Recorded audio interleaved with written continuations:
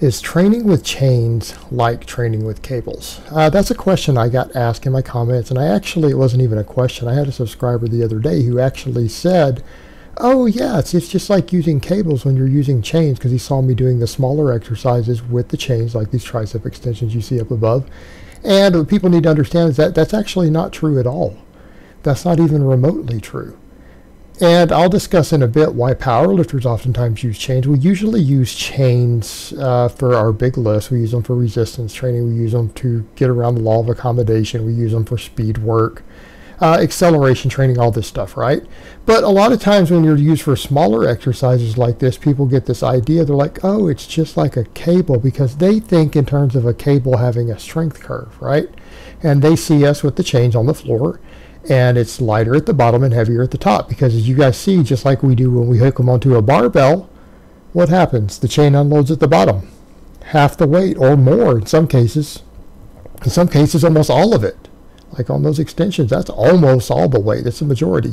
It's unloaded at the bottom, and a lot of times when we bench or squat or whatever with them, it's 100% of the weight. Unloaded at the bottom. Some of these exercises, it's half of it. Depends on the exercise, right?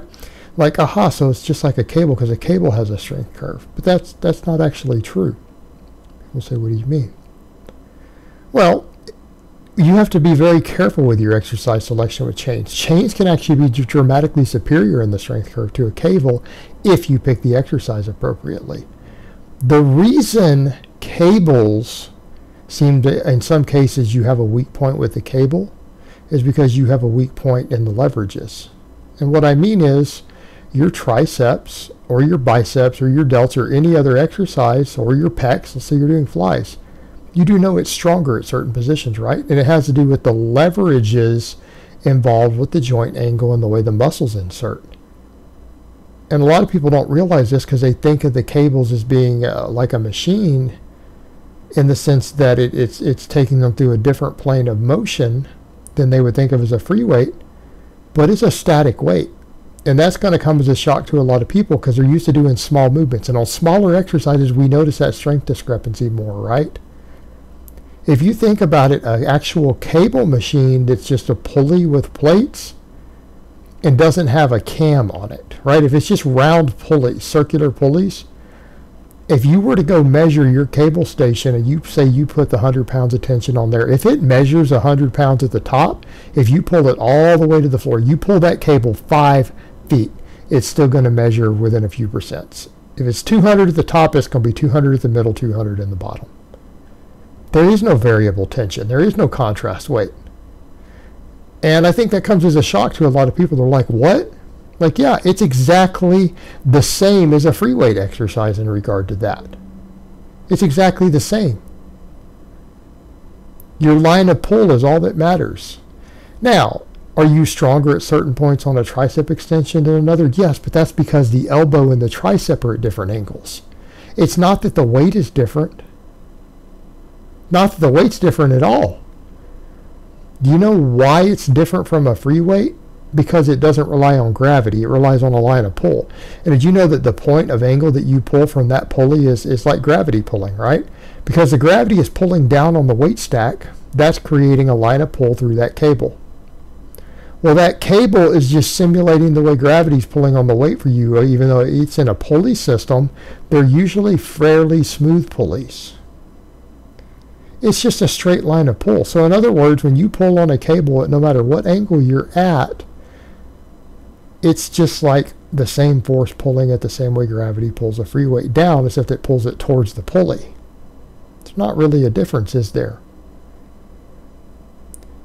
The reason a lot of people like cables for small exercises is why? Because they can get whatever angle they want. They can adjust that pulley or seating or whatever for a small movement to pull the line of pull where they want it to.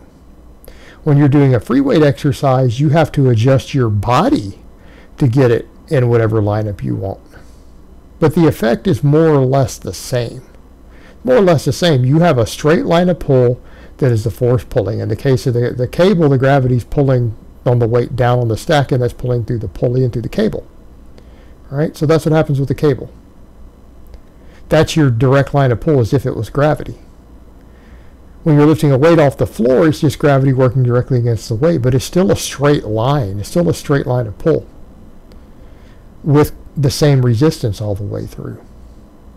And when you say that, then people say, oh wow, I didn't even realize that. What people are thinking of sometimes are that you have certain machines over the years that were developed that have a cam. So a lot of times there's a strap.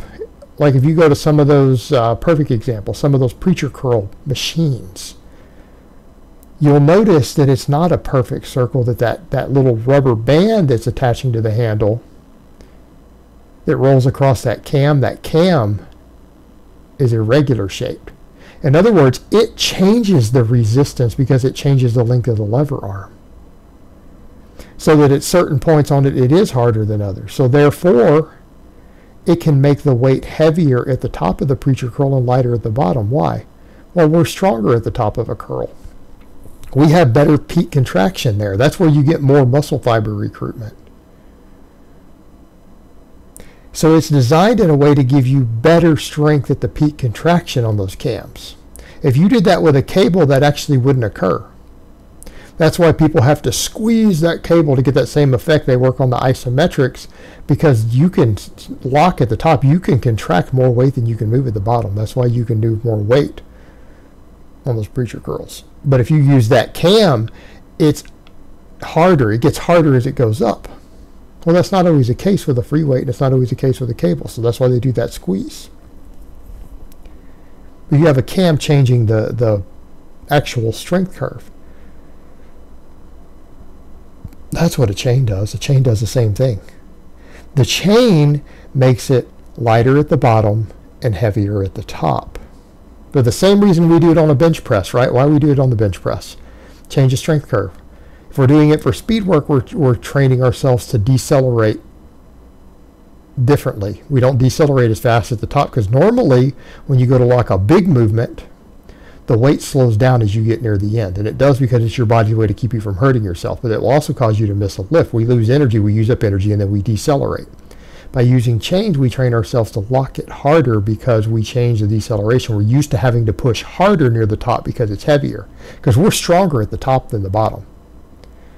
We're stronger because of the same thing we just discussed with the levers and moment arms and everything else involved in your body. It doesn't take as much work. The muscle doesn't have to contract as hard near the top to move the same weight. So the muscle doesn't have to work quite as hard because there's less tension being put on, say, the pecs and the triceps and stuff. The pecs are more so affected by it at the bottom than the triceps are, but they are affected. That's why we think of as the top as more of a tricep. It's not that they aren't stronger at the top too. It's just they're not as quite affected by the actual levers and moment arms as the pecs are at the bottom. They're still affected by it though. It is disproportionate.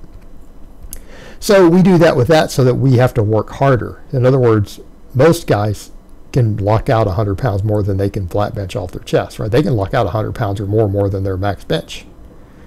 So we do the change to make the top work just as hard. We change the deceleration curve. Now in the case of a smaller movement, we do it because you're able to bring more muscle fibers to bear in the more contracted position, and you oftentimes have better levers. So if I use something like a chain, I am creating variable resistance to make the muscles work harder at the contracted position. If and only if I select an exercise that allows me to do so. So if you look at the way I do those tricep rollouts, if you look at the angles involved, those are harder to get the weight started at the bottom, and you can move a heavier weight easier at the top. Well, that means you can run a lot of chain tension. It's the same thing with a lateral raise if I use the chain for the lateral raise. We can't use as much side delt at the bottom, but as it goes up, the side delt works really hard as you start approaching 90 degrees from the body. As you start getting up there, the side delt really struggles to work hard. And so if I've got a lot of chain weight right there, it forces that muscle to work hardest at the point of peak contraction. Well, a lot of times for, say, the side delt, that's a part of the muscle that doesn't get worked as much. Those fibers don't get worked as much when we're doing a lot of our rows or face pulls or bench pressing or even overhead pressing in some cases, right?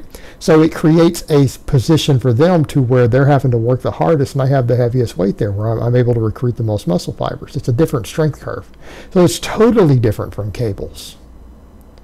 In fact, it's the exact opposite, because a cable is a continual tension.